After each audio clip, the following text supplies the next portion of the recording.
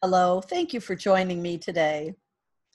We're reading A Course in Miracles, the daily lessons, and today we're on workbook lesson 168. Your grace is given me, I claim it now. Your grace is given me, I claim it now. God speaks to us. Shall we not speak to him? He is not distance. He makes no attempt to hide from us. We try to hide from him and suffer from deception. He remains entirely accessible. He loves his son. He loves his children.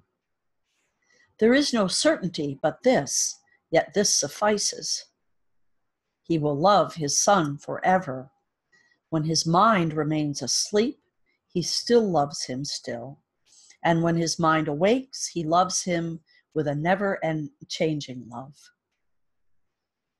If you but knew the meaning of his love, hope and despair would be impossible. For hope would forever be satisfied, despair of any kind unthinkable. His grace, his answer, is to all despair, for in it lies remembrance of his love.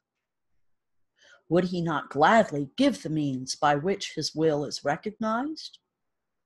His grace is yours by your acknowledgement, and memory of him awakens in the mind that asks the means of him whereby its sleep is done.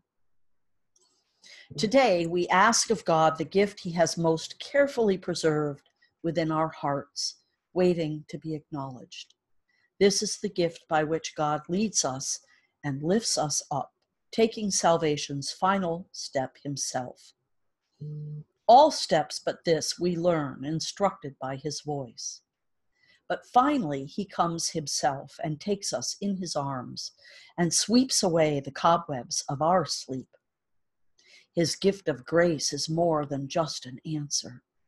It restores all memories the sleeping mind forgot, all certainty of what love's meaning is. God loves his son. Request him now to give the means by which this world will disappear, and vision first will come, with knowledge but an instant later. For in grace you see a light that covers all the world in love, and watch fear disappear from every face as hearts rise up and claim the light as theirs. What now remains that heaven be delayed an instant longer? What is still undone when your forgiveness rests on everything? It is a new and holy day today, for we receive what has been given us. Our faith lies in the giver, not our own acceptance. We acknowledge our mistakes, but he to whom all error is known is yet the one who answers our mistakes by giving us the means to lay them down and rise to him in gratitude and love.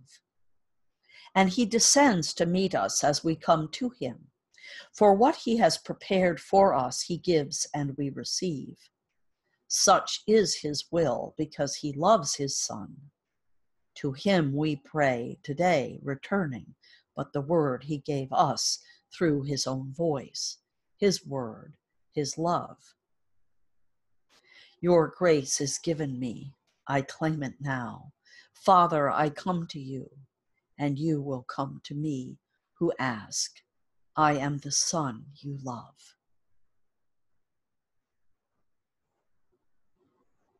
Let me read that little bit again. It's so good. Your grace is given me, I claim it now. Father, I come to you, and you will come to me who ask. I am the son you love. And if the old English language words bother you, you can change that. I am the child you love. Not a problem. So I hope you have a great day with this today. Feel free to reach out for support if you need it, 907-351-3003.